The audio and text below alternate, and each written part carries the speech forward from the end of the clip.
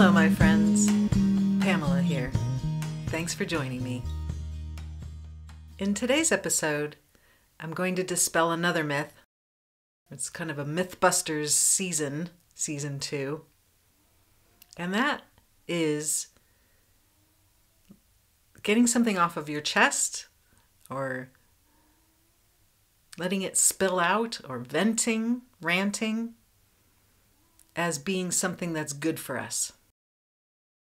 And I'm here to tell you it does no good. Not for yourself and not for the people around you. When we feel a strong emotion, let's say rage or anger, it's important to feel that emotion, yes. But to feel it in a way that allows us to end up with a calmed state. That way, we have actually processed that emotion. We have gone from a heightened sense of alert to a place where we have found ease and comfort. When we vent or rant or let it all out, we don't do any of that. There's no calming. In fact, what happens when we raise our voice, we actually end up going into more of a constricted state, which sends signals through our nervous system that there is a problem. This, in turn, causes a cascade of all of the stress hormones that signal there is a physical alert. Physiological changes occur. We get heightened adrenaline and cortisol, stress molecules, and because those are being produced, the good healthy chemicals and molecules, hormones and so forth, aren't. Our body has the ability to make either adrenaline or healthy hormones. Because the pieces, they're called precursors, the precursors for adrenaline are the same as they are for other healthy molecules, non-stress related molecules that our body needs to function. So if there's a signal that it's time to make adrenaline now, the bits and pieces that would be needed for the other healthy or health-inducing molecules can't be made.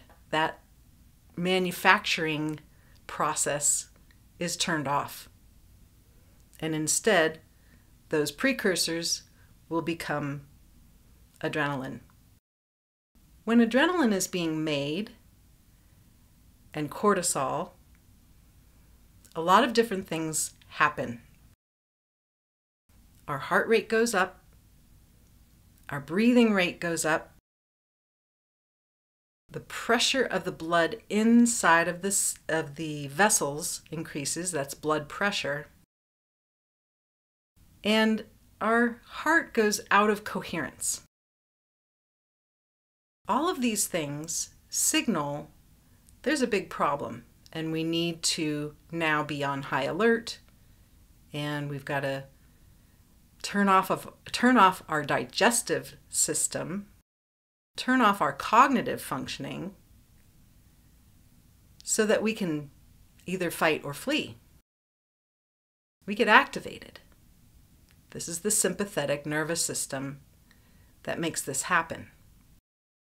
Now, I'm not saying that if you're angry about something, that it's not justified or that you shouldn't feel it. And in fact, if we stuff down anger, there's a big problem with that too. So what can we do? Anger is an important emotion.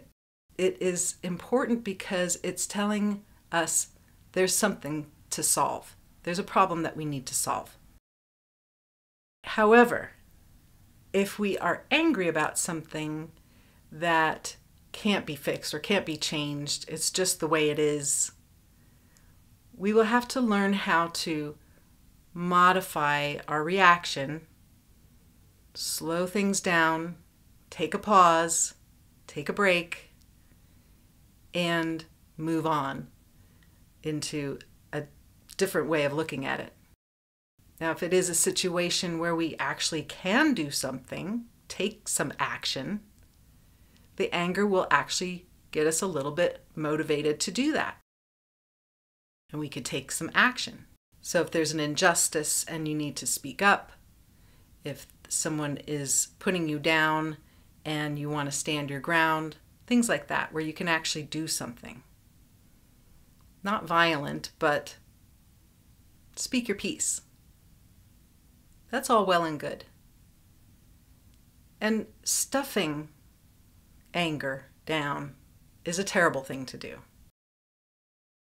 When we stuff our emotions, and especially anger and rage, when we stuff that inside and say, oh, I better not reveal this, I better not let this out, it might be harmful to others.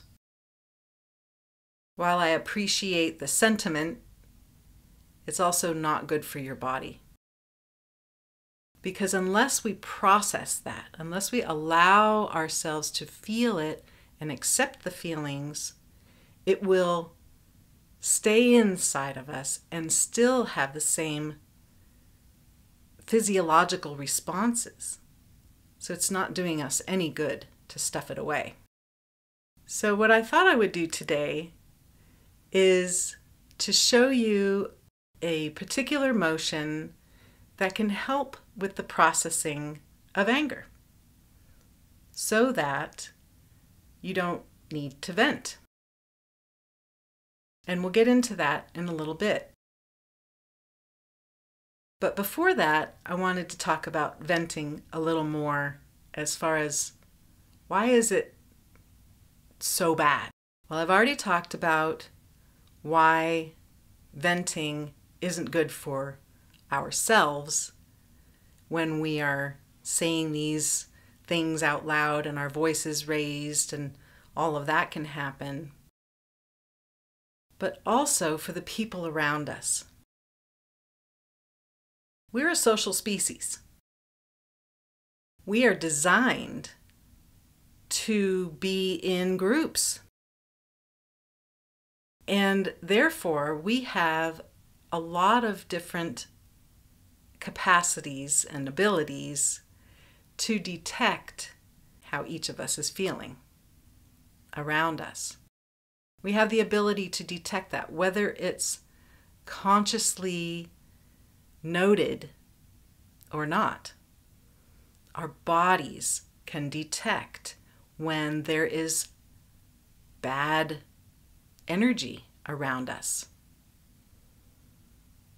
We're very able to detect somebody's not feeling so good. We can detect that with our nervous system. Our body can detect it.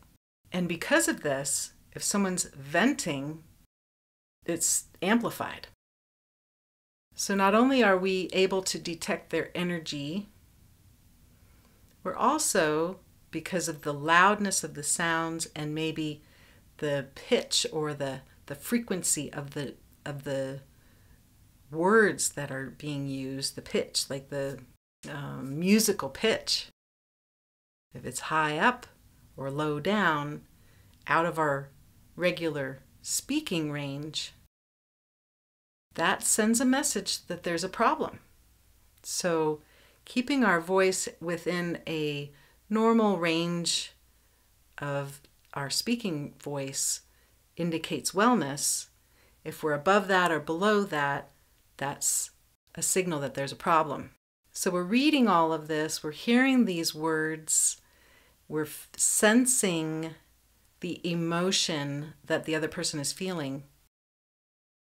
So we are responding to other people's venting, whether or not they intend for that to happen. I don't believe they do, but I'm here to let you know, if you care about yourself, your own physical health, and or you care about other people around you,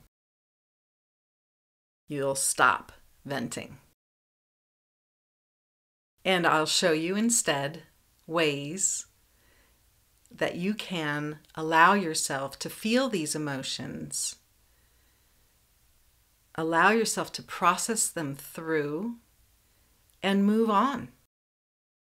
Either take some action if something can be done, or move on and do something else because there isn't anything that you can do. For example, if you are hearing a sound that's not pleasant to you, like the backing up sound of a truck, and you have to hear it a lot of times in a day because there's a construction project going on nearby, there's not a lot you can do about that.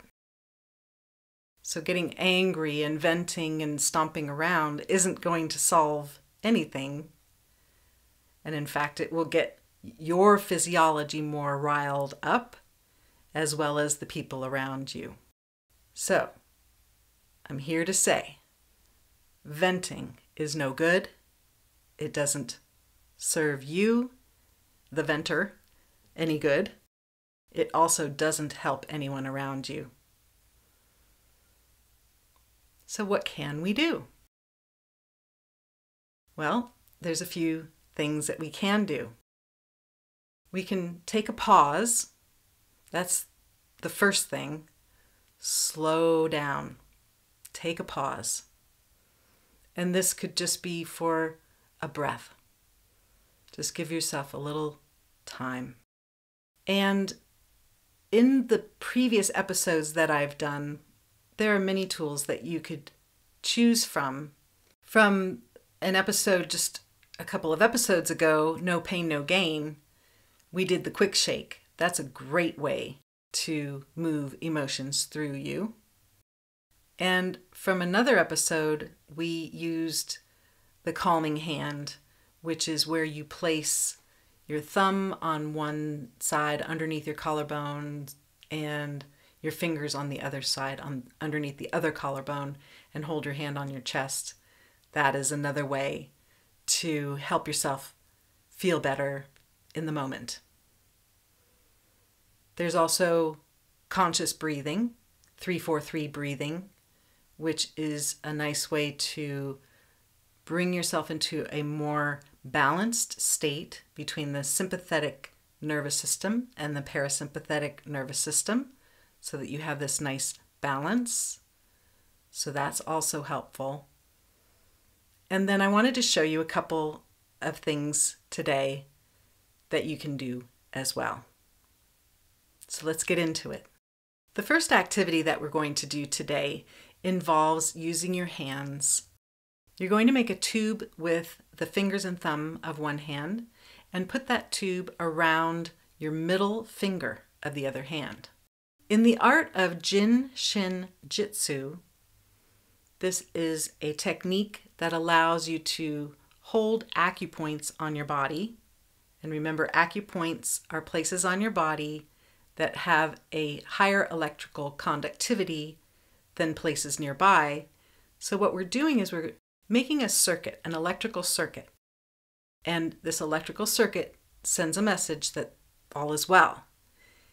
Now the middle finger represents anger.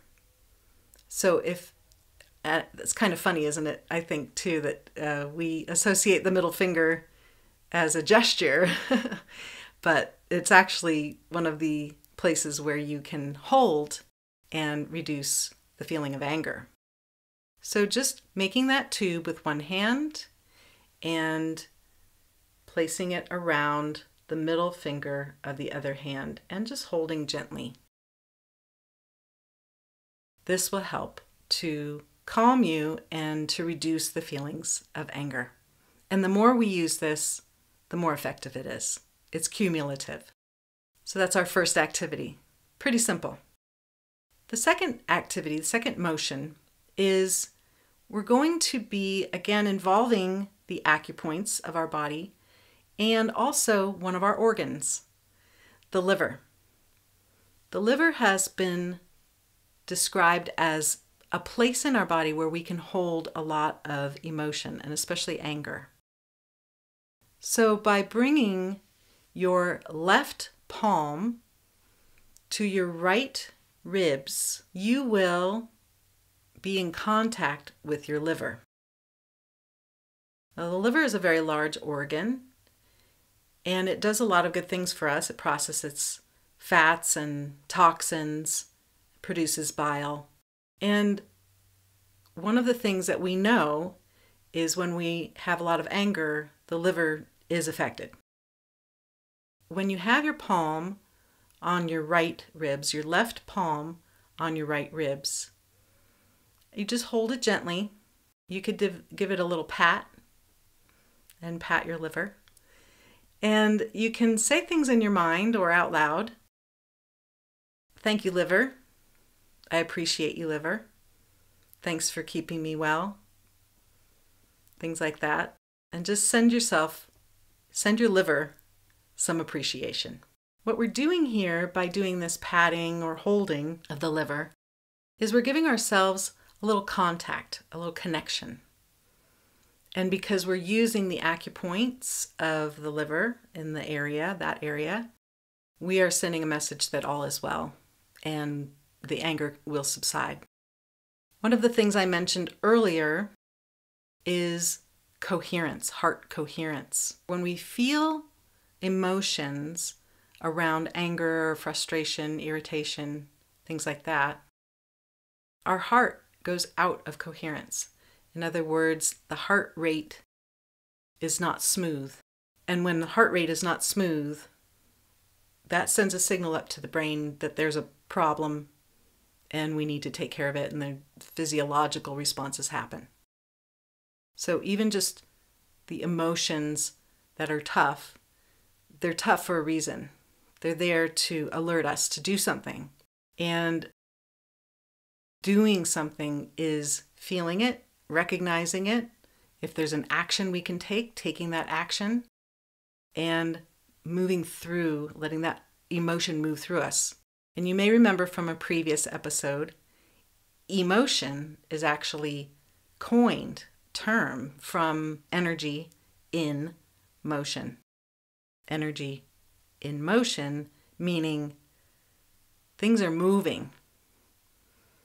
So venting doesn't move it. Venting just sprays it out there, and it also gets us all hyped up. And in doing my research for this show, I thought it was funny that there was a person that was interviewed for an article that was being written about anger and whether or not the expression of anger was a good thing. And basically the article said no, venting is not good. And I concur with that. And the person that they were talking about said, venting is like farting in an elevator. Thanks a lot. And so if you can think of it that way, you'll realize it is not doing you any good. It's not doing anyone around you any good. So using this technique of holding your middle finger with the tube of the other hand, and you can use either hand or both, you can switch it off, and just holding there for a few breaths and slowing down, taking a break. And then also the other hold that we had, which was the left palm reaching over to the right ribs, the lower ribs. And at the bottom of those lower ribs, that's where the liver is. And so you're in contact with the liver, and the liver is the seat of our anger. So that's what we have learned today. Venting is no good. Please don't do it any longer. It is not healthy for you. It is not healthy for the people around you. It doesn't help you process the emotions, and you won't feel better. You may think you are, but you're actually not. What's happening inside of you, all these different molecules that are healthy molecules, are not being manufactured so that we can make adrenaline and cortisol to feel this way. So take a pause, slow it down, take a breath, hold your finger, hold your liver, say thank you, express some gratitude for the fact that you are still breathing and you're still here, and know that this will pass. And if you need to take action, and you can take action, you'll be in a better place to do that. Because once we come out of these difficult emotions, our brain works better. When we are in a fight, flight, freeze kind of situation, our cognition is slowed down, way down. And so we don't think as clearly. And let's see if we can help ourselves to find ways to process our strong emotions so that we're not farting in the elevator, so to speak, and we can handle our emotions with grace and ease. I also wanted to let you know about an opportunity for joining me in an online course called Less Stress, More Comfort. It includes 3 private sessions with me, and we can work through old issues that you may have had, new issues that you have, things that are bothering you with regard to emotion and perhaps even traumatic events. Plus, there are 25 or so of these motions that we have been doing in this series, in this show, Move into Resilience. And there are videos and PDFs and all that sort of thing. So there's a lot of information, plus the private sessions with me. I hope you'll join me in that. And you can find out more at moveintoresilience.com. And the course is called Less Stress, More Comfort, because that's what it provides. Thanks for joining me today, and send yourself some appreciation for joining in. This has been Move into Resilience, and you can find out more at moveintoresilience.com. I'm Pamela Stokes. Take it easy.